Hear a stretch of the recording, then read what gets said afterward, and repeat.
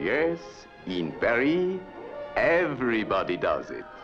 The butcher, the baker, even the friendly undertaker.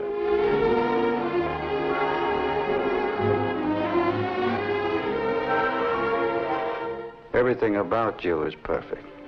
I'm too thin, and my ears stick out, and my teeth are crooked, and my neck's much too long. Maybe so, but I love the way it all hangs together.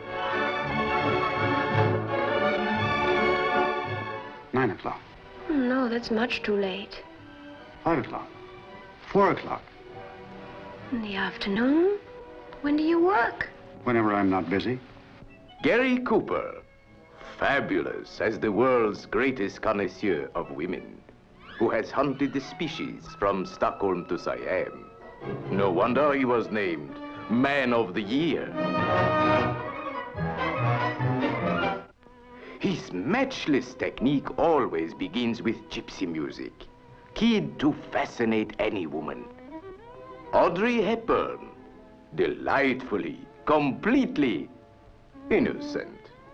How can anyone blame her for being dazzled? Maurice Chevalier, the most famous love detective in Paris, who kept a box score on every game that was ever played. He's certainly the most handsome man in your files. He's certainly the most utterly no good.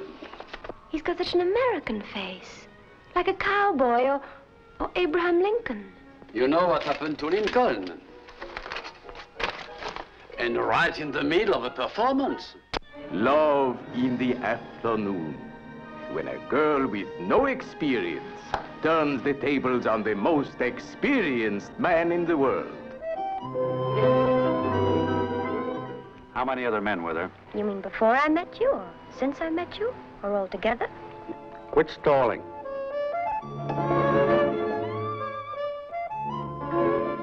I told you I have a date. The man you live with? No, this is another man, a younger man, the man I play with. Wait a minute. You mean there's one man you live with and another man you